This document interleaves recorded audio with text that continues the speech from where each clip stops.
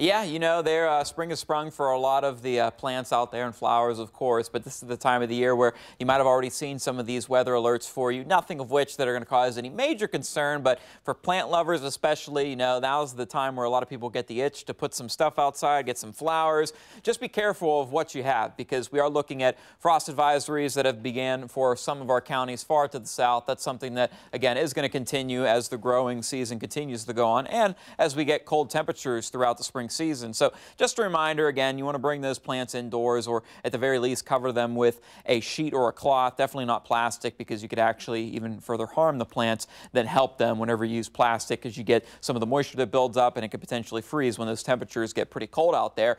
And due to all the rain that we saw to the southeast, of course, suspending play for the Masters, the clouds associated with that system were able to reach all the way up into northern Ohio, which offered us just some cloudy skies through the first half of the day today and into the early part of the evening. But you can start to see those clouds starting to move on out to the south and east. So we're going to continue to see some clearing into the night, and with those temperatures likely going to fall further into the 30s later tonight. So again, another reason why we do have those frost advisories in effect. They haven't taken effect just yet in parts of central Ohio, because statistically this time of the year we're really not out of the gates just yet. So another reason, just maybe hold back a little bit on some of those planting plans. But we are looking at some comfortable conditions out there this evening. Temperatures hanging out into the 50s. Watch as we head into the rest of the evening. Notice we'll start to see these clouds move to the south and east. We're going to continue to see clearing into the overnight. That's going to set the stage with relatively calm winds.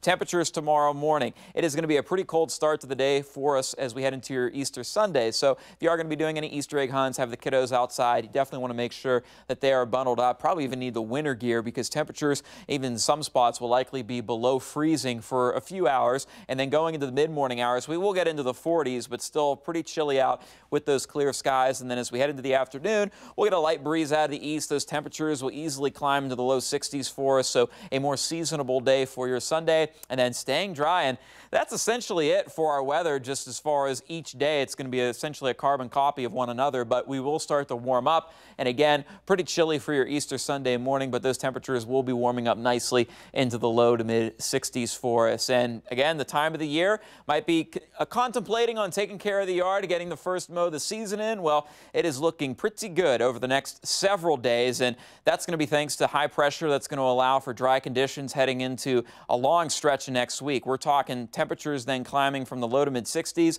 all the way to near 80 degrees for us as we head into the end of the work week. We will be looking at a low chance for some rain with a system that'll be moving through to the south and east late next week, but for now it's looking like things will be nice and dry.